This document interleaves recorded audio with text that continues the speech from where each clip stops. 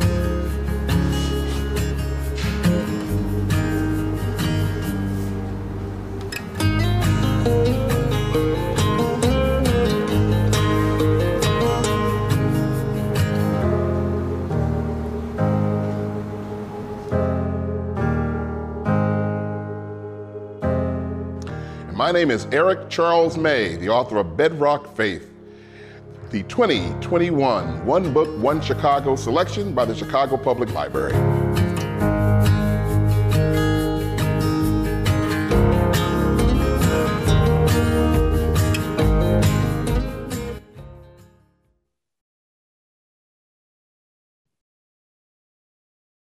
Good evening. Thank you for joining us.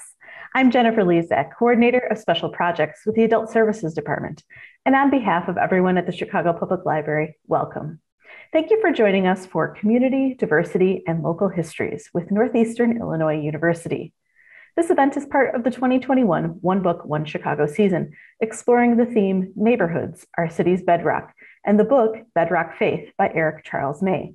Please visit onebookonechicago.org for more upcoming programs, reading recommendations, on-demand video content, and much more coming now through the end of the year. Tonight's program is possible, and One Book, One Chicago is generously funded by donations to the Chicago Public Library Foundation. Visit cplfoundation.org for more information on how you can get involved with their work. During tonight's program, we'll be monitoring the chat for questions from the audience for our Q&A, so please feel free to ask one. Now for tonight's event. First, I want to thank our wonderful partners at Northeastern Illinois University, especially Christopher Schroeder and Tim Libretti, for their partnership on One Book, One Chicago, especially during the last year with all of its challenges. We at the library are so happy to continue to work with you to present wonderful programs like tonight's event. Now for our panelists. Tim Libretti is a professor of U.S. Literature and Culture at Northeastern Illinois University in Chicago and acting associate dean of the College of Arts and Sciences. A longtime progressive voice, he has published many academic and journalistic articles on culture, class, race, gender, and politics, for which he has received awards from the Working Class Studies Association, the International Labor Communications Association, the National Federation of Press Women, and the Illinois Women's Press Association.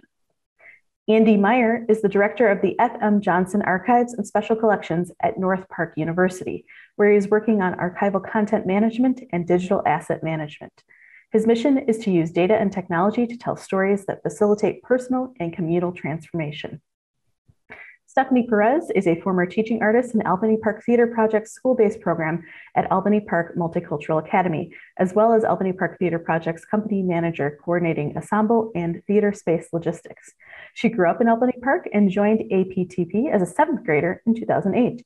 She was an ensemble member through 2013, and in that time devised and performed Remember Me Like This, Feast, Homeland, and I Will Kiss These Walls. She performed with the company at Goodman Theater in both Feast and Homeland. After going through APTP's college counseling program, she went off to Kalamazoo College and studied political science. Now, as a college graduate, Stephanie has returned once again to her APTP home to assist in guiding and empowering youth in our neighborhood schools. Please join me in welcoming our panelists. Welcome, everyone. Thank you, Jennifer. And on behalf of Northeastern, I just want to say we're very happy to be working with Young Park and Jennifer Lezak at Chicago Public Libraries. And we're going to have a discussion tonight about Eric Charles May novel Bedrock Faith, and even kind of more broadly, kind of about the insights that the novel gives us into community diversity and local history. So we have some great participants here to have that conversation with. It's probably not a stretch to say that we live in an age characterized by rank and intense division in our society. And so Bedrock Faith is really a timely, even urgent and illuminating novel for this moment. It explores, I think it's fair to say, the cultural forces that breed both righteousness and division, the things that separate us from our own humanity and that of others. And it helps us see what gets in the way of us developing community relationships that are supportive, healing, uplifting, even if we pretend to hold those values as our highest. But it also helps us see kind of what we need to do to create healthy community relationships that are supportive and nurturing. So with that, we'll kind of just jump into our discussion, and I think we can all maybe share a few thoughts or reflections about the novel and see where those reflections take us in our conversation. And then at some point, we'll open it up if the questions start rolling in on the chat. I think Jennifer will let us know, and we can include all you voices out there that we, the panelists, can't see, but we'll get you in there. So Stephanie, you want to start us off, just kind of maybe sharing a few thoughts or responses to the work? Sure, thank you so much.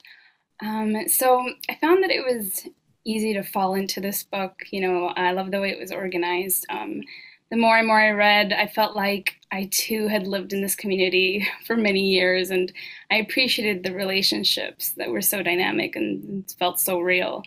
Something that stood out for me was the desire that people had to tell their truth, their own story in their own terms, to have the choice in the way that they were being represented to the rest of the world, to their community, to even their close ones. There were a couple of moments in the book where someone unearthed or exposed a part of someone else's life, like when Stu Pott made photocopies of Delphina's diary, or the poem that was about Mrs. Motley. But even in less public ways, like when Stu reveals the photo of Mrs. Motley's late husband. And at the start of the book, she was comfortable with what her story was, what her life turned out to be, and what it is. And, her house, her marriage, her relationship with Mr. McTeer. And then one by one, someone else comes in and changes her narrative, right? Changes the way that Mrs. Motley had believed it, the way she had carried it with her and acted on it. And this turned her world upside down, and obviously the community, and many for others whose parts of their lives were exposed. And, the facts didn't change necessarily. It's just the way that they'd been interpreted or retold. And of course, this made me think of my time I spent with the Albany Park Theater Project.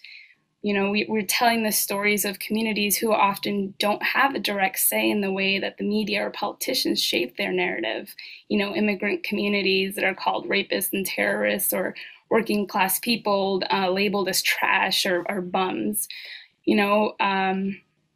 And often what I loved about the work that we did was that we interviewed people in the community and we devised a play based on their words, their truths. We did little to no editing, from the way they spoke their language, to the beliefs they held, to the interpretation of the lives that they lived or are living. And often we had storytellers come to see the plays that we created, and they were so proud and touched at seeing these representations of their stories. And that's how we knew we honored the storyteller. And this often brought other members of the community together when they could see a version of their story, their truth on the stage as art. And I found it interesting, the sections of gossip that Charles May wrote into the novel. I think about this as a form of of storytelling and disseminating information and interpretations of truth. And in Spanish, we say chisme or chismeando.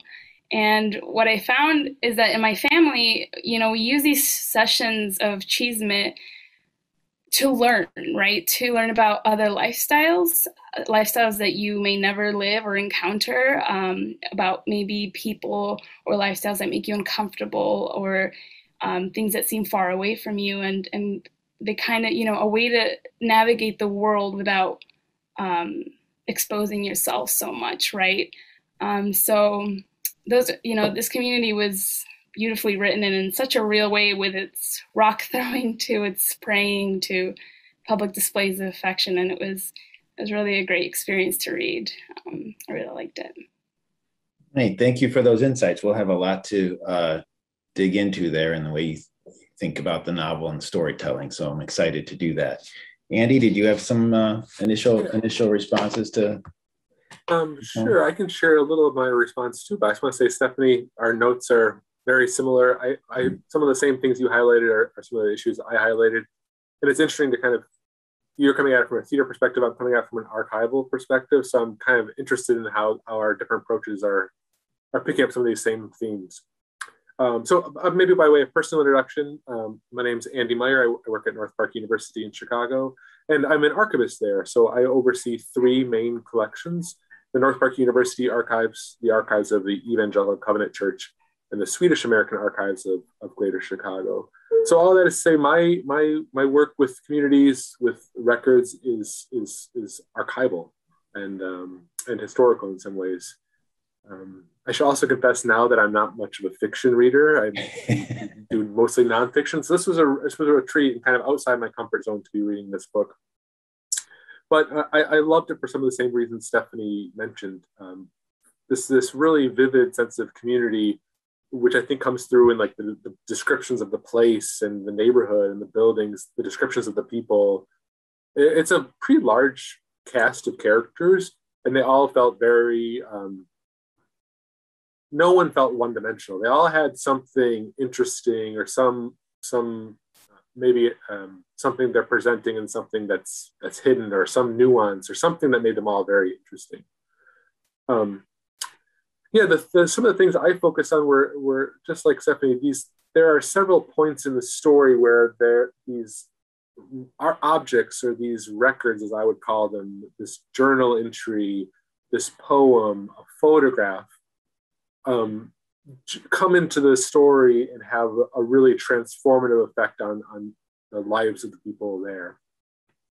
And I think that's kind of in some conversation with this kind of gossipy story. Like, one chapter I know just gives off 13 variations of what neighborhood people are talking about this story. So there's kind of this element of the archival, or the object, the photograph, the journal, or the newsletter even, as being this tangible physical thing. And then there's these stories that kind of come around it.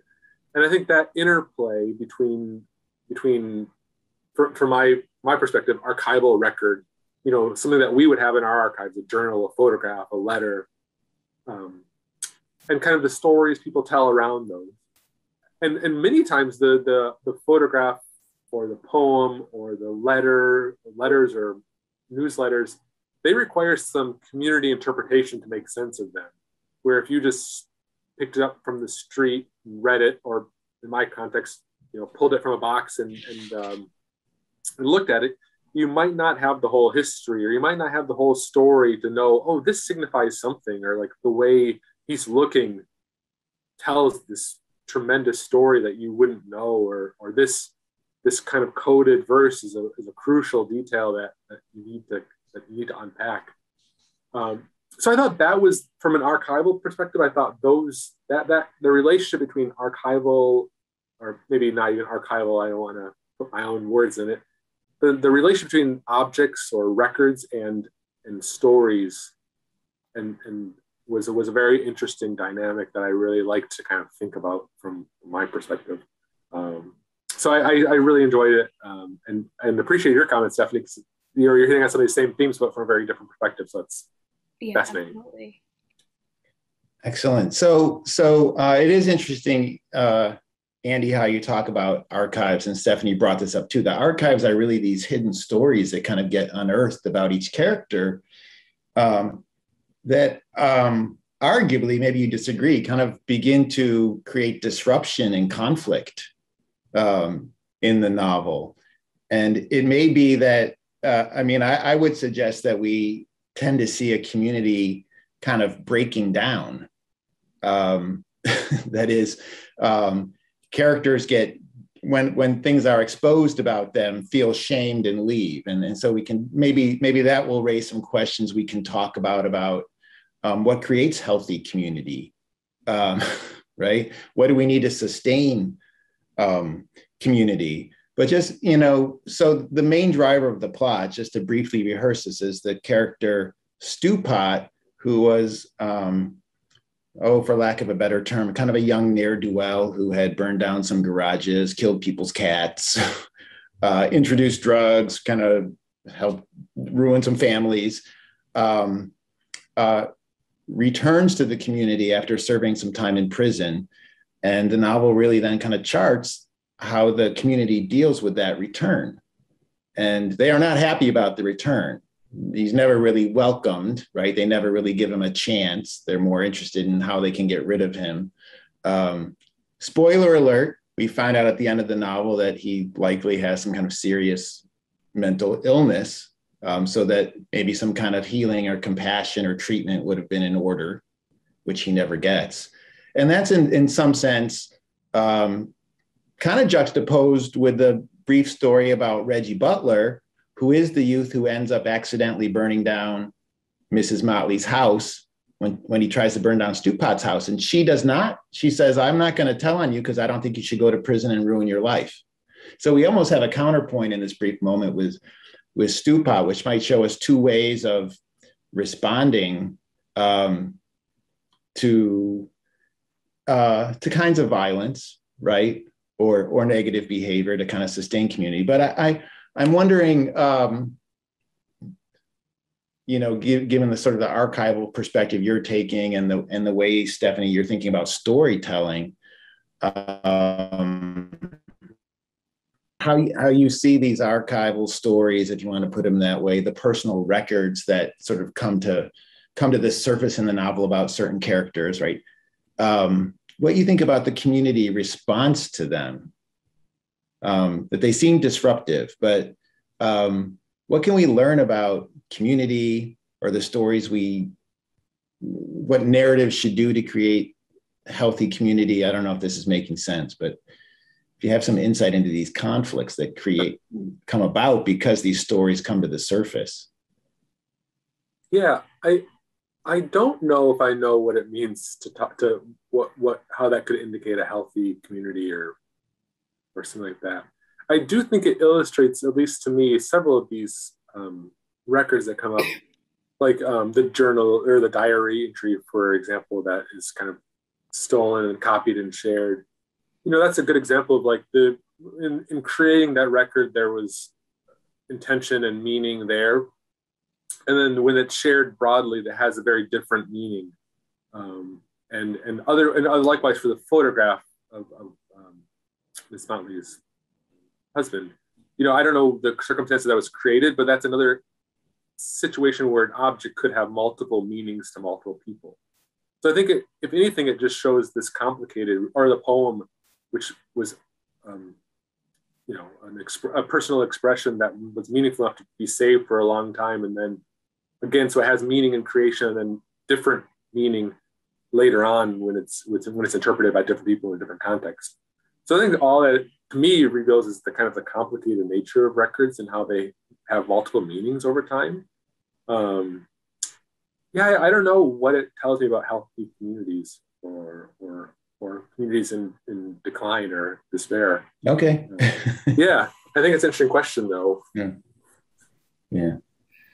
Yeah, I think, from what I can interpret, these archives were unearthed, but with a very specific interpretation, and that was Stewpot, saying you are all sinners for this and this and this, right?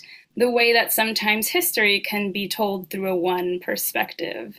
And I think the community, instead of coming together and having conversation and dialogue about what has been unearthed, I think they continue to be secretive and cutting people out and feeling ashamed and running away, right? Instead of deciding to be honest with each other, to educate each other. It's harder when these archives are of such personal, right, personal histories, as opposed to like a larger event in the community. But in a way, it becomes everybody, like the community's history, right? Because of the events that it led to. Yeah. I think that's a good point, Stephanie, that the community doesn't talk about these things. And Stewpot represents a kind of judgment, right? He takes the behaviors and he says, you're sinners, you're sinful. And yet the community really does not have a different sense of judgment than Stewpot's, right? So when Irma Smedley, for example, when Stewpot exposes her as a lesbian, she said, well, no big deal. But the community says, she's a lesbian? This is not good. Why would she want to do that? She's attractive.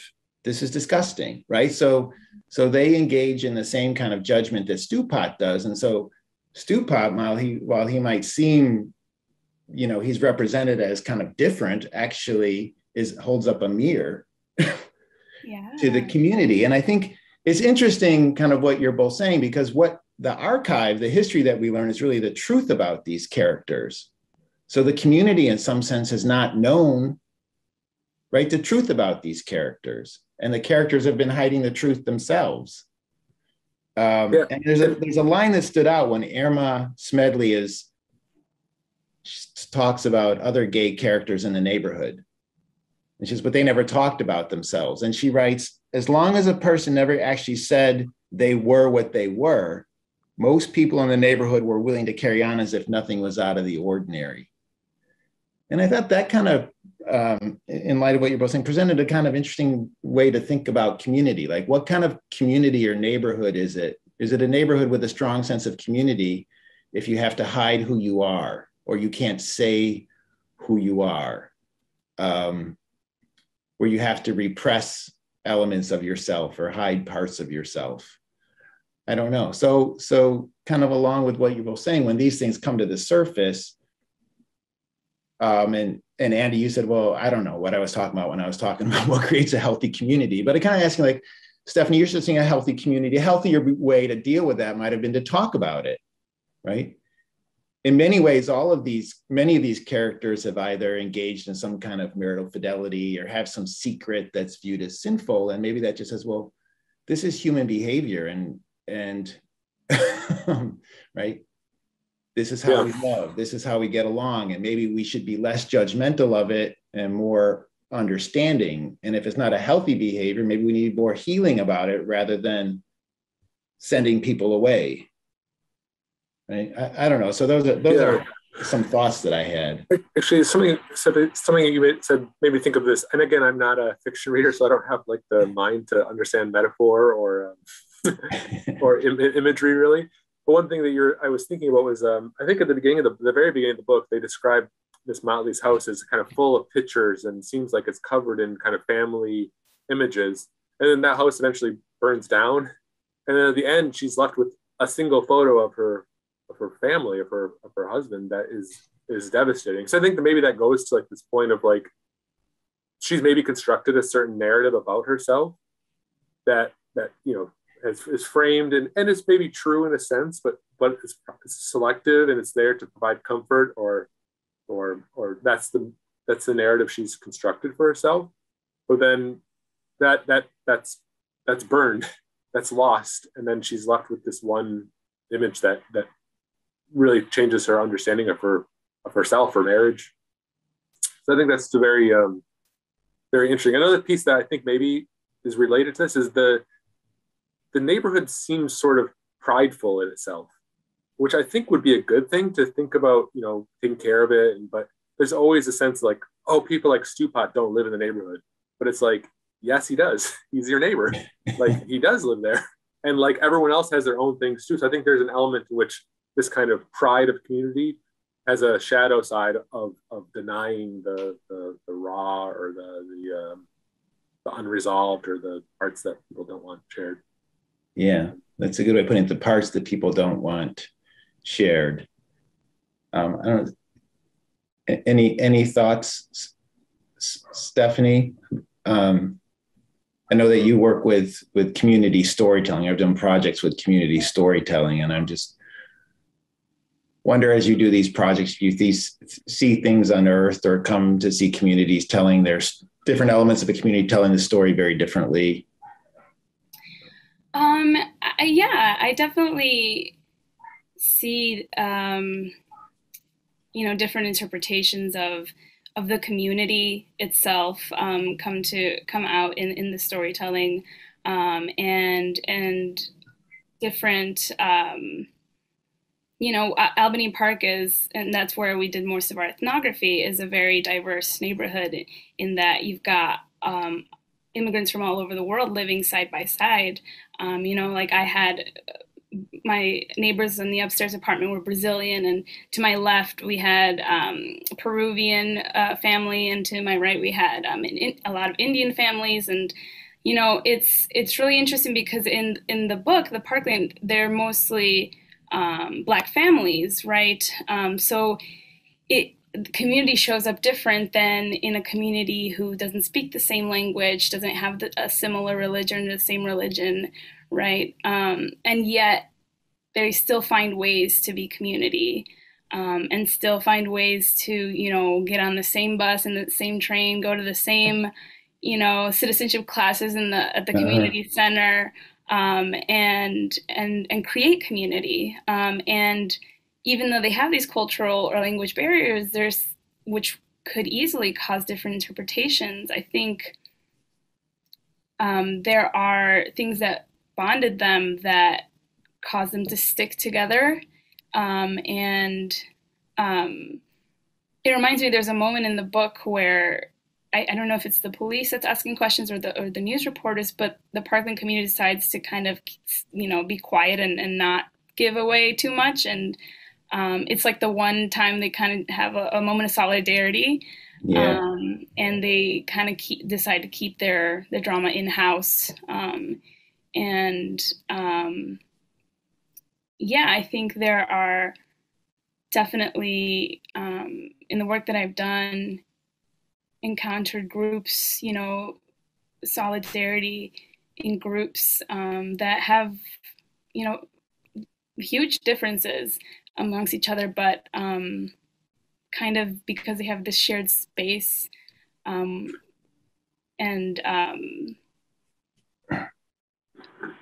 they just, they find a way. I don't know. Yeah. That makes sense. When you talk about how there's something that bonds them despite all these differences, because this is arguably on one level a more homogenous community, although I would say there are, well, okay, I see you're shaking your head because I don't even agree with what I just said necessarily, but right, because one of the issues in the novel is probably religious sectarianism, that characters go to different churches. Mm-hmm. And we even see how the two characters, Mrs. Motley and Mr. McTeer, seem to have an affection, maybe even a love for one another. There's always some suggestion, well, maybe they'll get married. But what divides them they go to different churches. And that actually seems to be the barrier for them in terms of getting together, like, so that their faiths divide them rather than bring them together in certain ways. Perhaps that's one way of looking at it.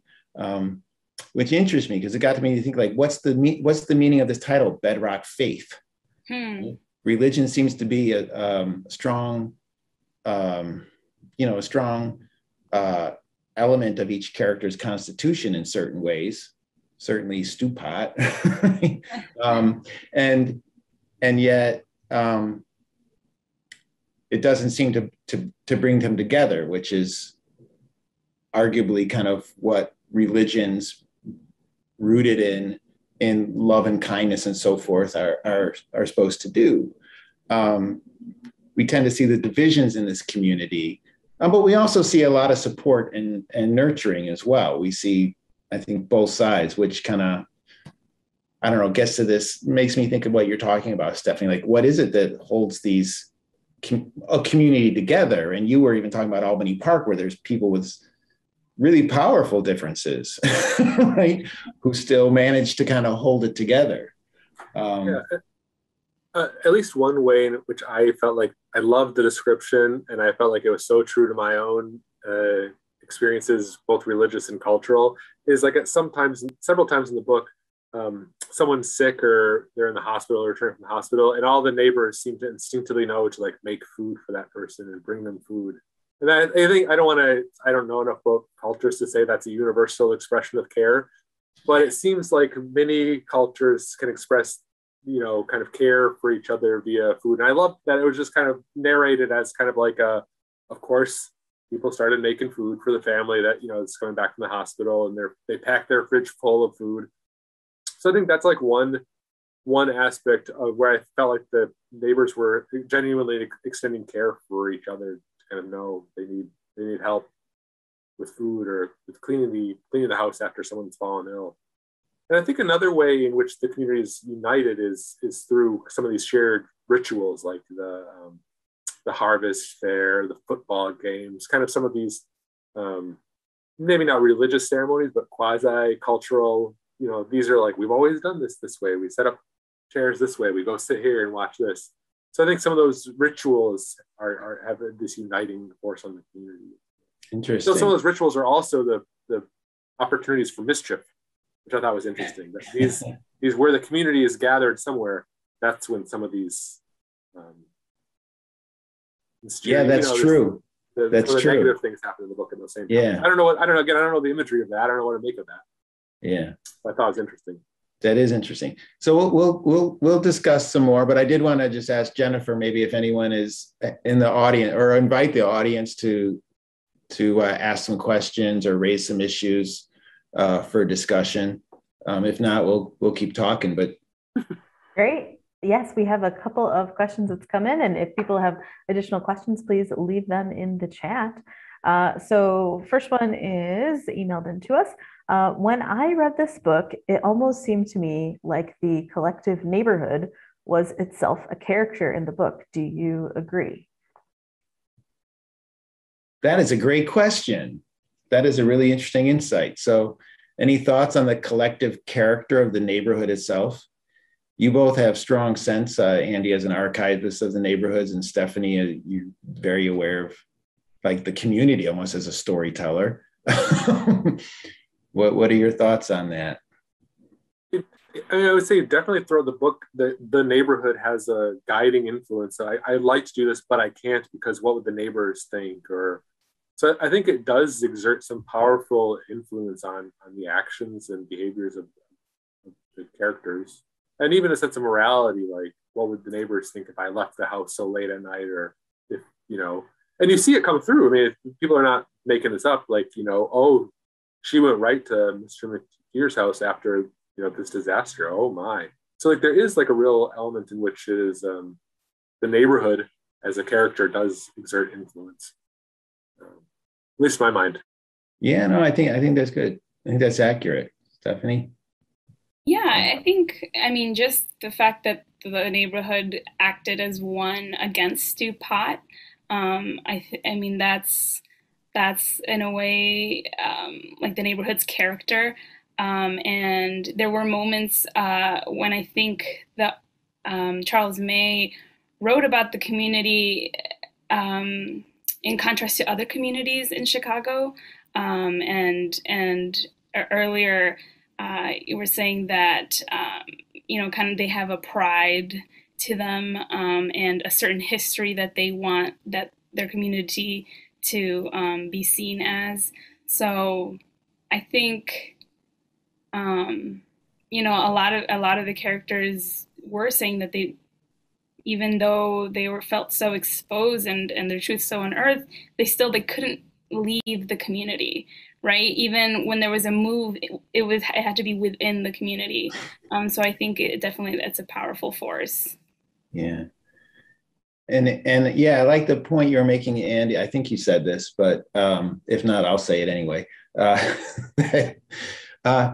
there is a really powerful community ethos or morality, and that's precisely kind of what leads them to hide things, right? And not be open about things, is that community has like an overwhelming sense of right and wrong that guides their behavior. And it's larger than any of the characters' individual belief systems or anything, right? They view it as a force larger than them. I think that they don't want to be seen as dissenting from it or diverting from it in any kind of way. And as you, I think, have both pointed out, right? May makes a point of beginning. Well, you saw him reading. He opens talking about the Dan Ryan Expressway, right? And kind of how these neighborhoods got formed, and that, you know, the Dan Ryan, as I'm sure you know, but was right. The building of the Dan Ryan was designed segregation of the city. So even that begins to define the character of these neighborhoods, and even that it's right. A all or mostly sort of Black community, right? Means it has a history larger than any of the individual members, kind of that placed them there, as well as just the history of all the churches and religions and the religious splits, and when this church split and that church split, right, which creates divisions within the community larger than any of the members. That's a really great question. So thanks to whoever submitted that. Again, I don't feel like I understand the imagery of this, but it also strikes me as like the people that leave the community, which I think would be Stu Pott, Irma, and the Davenports. They're all viewed very negatively. Like leaving or being exiled is bad. And maybe there's more to it than that. Maybe there's some sort of other angle for that, but it just strikes me as that's a negative connotation to leave. Great. We have another question from Richard, who asks, my initial feeling is that Stu Pott uses his original apology to the neighbors to see what everyone is up to and whether or not they are sinners. Your thoughts? So was Stu Pott just being nosy when he went around with his first apology? I don't know. I also strikes me that Stu Pott's, I think, the one character where we don't get an insight into his mind. Everyone else, we kind of get a sense of what's going on there. And we only get this insight at the very end of the book, which again hints at some serious mental illness, you know, maybe affecting the entire time we know Stu Pott as a character. So that strikes me as he's somehow a mysterious character for more than one way, that we both don't have access to his thoughts like we do all the other characters. But I guess I never thought of his motivation in the apology as being an affront, being antagonistic to the neighbors. I thought it was merely misguided or misinformed. Yeah, I really believed. I was like with Mrs. Motley. Like I believed that he wanted to change his life, and he probably was being truthful in that moment, because if we do consider his mental illness, you know, he probably was genuine in those moments that he wanted to apologize and change his ways. So I definitely believe that at the beginning of the story, and still actually I think he knew more about his neighbors than maybe they thought they did, because he took that picture of Miss Motley's late husband, and that was, you know, that had to be before, when he was a teenager, taking pictures. And I think even though he was viewed as a you know, a reckless teenager causing trouble, he was very integrated in the community. He knew about everybody's business, and in a way he got to know more about the community than other people did through his mischief. Yeah, and Reggie's story, Reggie's relationship with Miss Motley does strike me as somehow parallel to Stu Pott's, and I kind of probably like other people, I've been watching the TV show Ted Lasso on on TV now. And I'm not a film person either, so I don't really have experience talking about this. But one of the themes I get from that show is similar to this book, which is that everyone has this kind of nuanced, complicated dark side, or some public persona and some dark side they're dealing with, and that kindness can be kind of transformative in those moments. So I think about that for how Mrs. Motley related to Reggie, which was kindness and understanding in her own way. And I wonder if this whole, one of the interpretations, one of the questions I'm lingering with is like, is this book kind of an indictment on the community for not extending care to Stupat in his youthful transgressions?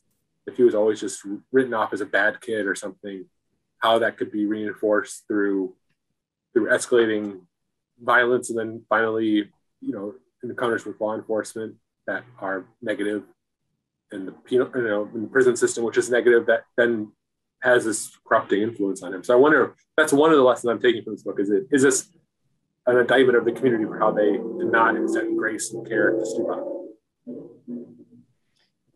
Yeah, that's an interesting point, Andy. And Mrs. Motley does say at the end, right? She comes to this, I won't say conclusion, but a wondering, like, did the community abdicate its responsibility to Stupat early on, right? Because remember, she doesn't want to send Reggie to prison. And so that's a really kind of interesting point. And I would say, like, Mrs. Motley, I know the question is about Stupat, so I'll get there, but we haven't talked too much about Mrs. Motley. And Mrs. Motley in certain ways is like she's probably the character who we kind of think the most, if that makes sense, or try to process what's happening in the community most, and kind of really tries to practice her faith. And she's by no means a perfect character, but she seems to process the most, be a kind of critical consciousness for the community. And at the end, she's the one, right? She finds out that, as you've all alluded to, that her husband was closeted man, or bisexual or gay or whatever, but he had relationships with men during their marriage. And unlike what we see elsewhere in the novel, she does not make any judgment. At least she comes to the point where she says, I don't view him as a degenerate, right? I don't quite understand him, right? She goes, I wonder if it would be different if I had seen him in pictures with a woman. Would that be different? She goes, this is hard for me to understand. It's a mystery to me, right? But she goes, but I think as one of you suggested earlier, right? People are kind of mysterious. They have these nuances and complications. And the novel is kind of asking us, like, I think as a community, to recognize people's complications, right? That people are always going to transgress and violate laws or rules or vandalize or whatever, right? But what do you do as a community? Do you expel the person? Or, as Stephanie was saying, do you try to find some way of working through those issues in a healthy way? Even if there are punishment and consequences, like how does a community resolve this and keep people together in a healthy way? So I heard a little noise. Is that something? Did you want to say something, Stephanie? You popped up on my screen. We have a few more questions. Oh, cool. Yeah, bring them on. So Elizabeth says, this interesting discussion of the intertwining threads of community, local history, gossip, and one's ability to be redeemed reminds me of Toni Morrison's novel, Sula. Does America as an idealized concept or source of identity play into this novel? Does America matter, or is neighborhood the more salient location? That's a great question. I just say quickly, I very much thought of this in relationship to Sula. So I appreciate the insight.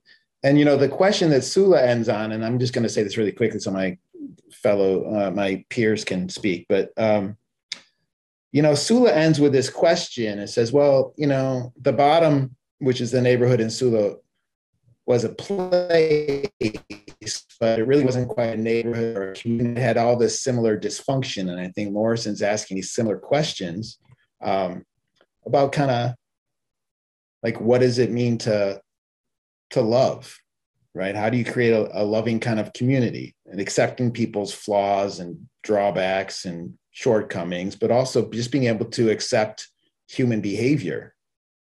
Right? This novel has, characters have a hard time accepting how people love and,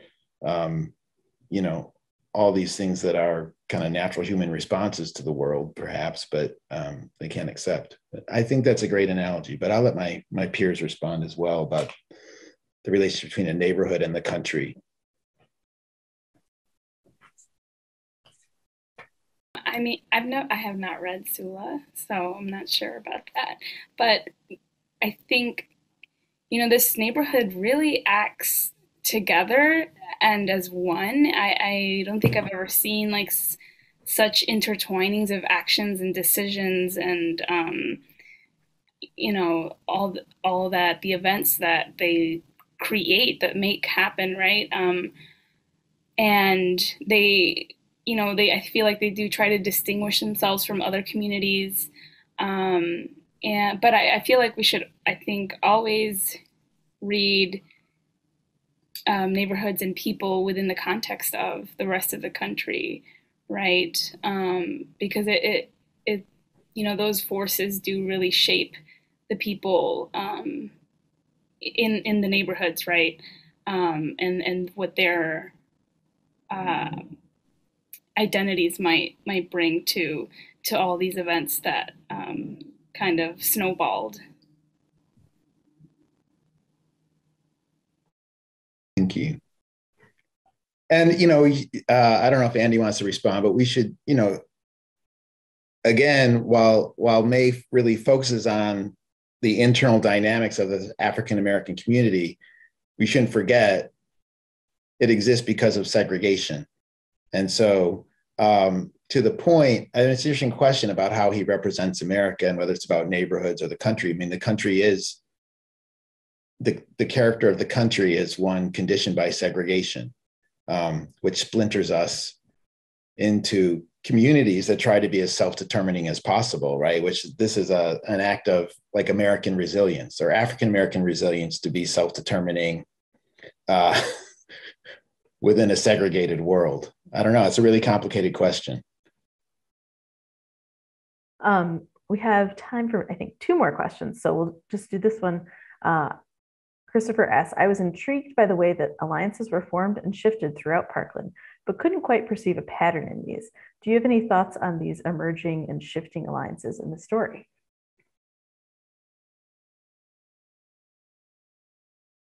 Any thoughts?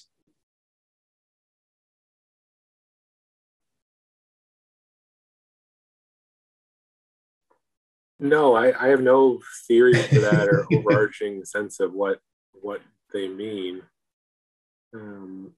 If anything, I don't know. I guess the shifting nature of them makes me think it's to hint at this kind of divisive nature, maybe of religion, of how to treat people, how to extend, how much grace is too much grace, how aggressive do you need to be in countering the attacks and responding to these things. So I didn't see any theory or overarching, trajectory there, but just as a way to kind of see that the community is divided at different points and how to respond. I think mostly how to respond to Stupat and the things that he causes in the neighborhood would be how I see it.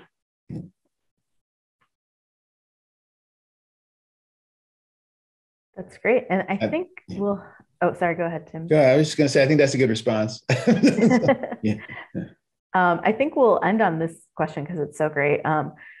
Can you share about your experiences working with or for your neighborhood and your projects and how you work with the neighborhood, how it works, how it doesn't work? So I know each of you have different things to share from your own work. So I'll give you some time to talk a little bit about that and share with our audience. Stephanie, you want to start us off? Sure. So I grew up in Albany Park. I was born in Mexico, but I grew up in Albany Park. And I joined the theater company when I was a teenager. And what we did was we went out into the community and we interviewed people, usually around a theme that just kind of emerged or or maybe that was like vital in the news at that time.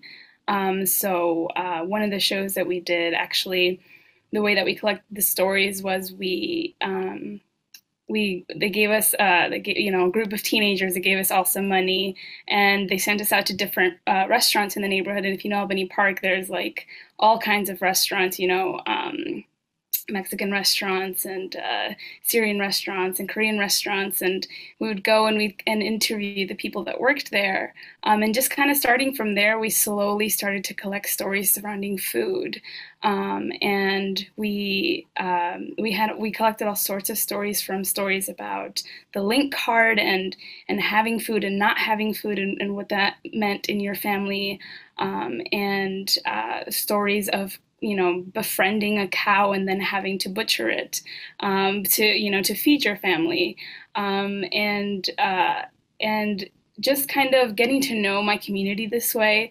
It was the people you pass every day, right? Like the tamale lady, and the people you buy meat from, the butcher. You start to feel like you're a part of their story, right? All of a sudden, things that happen in the community, they're different to you, and I think, and then turning it into art. I mean, that was its own wonderful, beautiful experience. Yeah, I could talk all day about it. I wish you would. Sure, I can talk a little about my work, because again, it's very similar in some ways, but very different in other aspects. So again, my three prime collections relate to North Park University, the Evangelical Covenant Church, and Swedish American immigrants to Chicago. So I don't collect neighborhood history per se. That's not one of the communities I serve. Actually, the Chicago Public Library do that at the Sulzer branch of the for the Northside neighborhood collections. But we do collect stories from the communities I serve. And I'm also kind of aware that I think in this book, perhaps there's a warning for me, and it's expressed via literature, but something I've thought about a lot, which is like, I'm kind of the, if one of the powers Stewpot has over the community is releasing records and using these records to create chaos or tell stories or challenge stories, I think that's the same kind of power that institutional archives can have, in that there's power to do good or power to do bad, or power to fight oppressive structures or power to support them.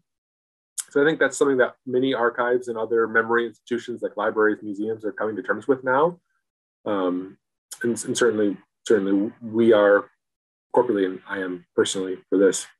But we collect records that like the ones mentioned here.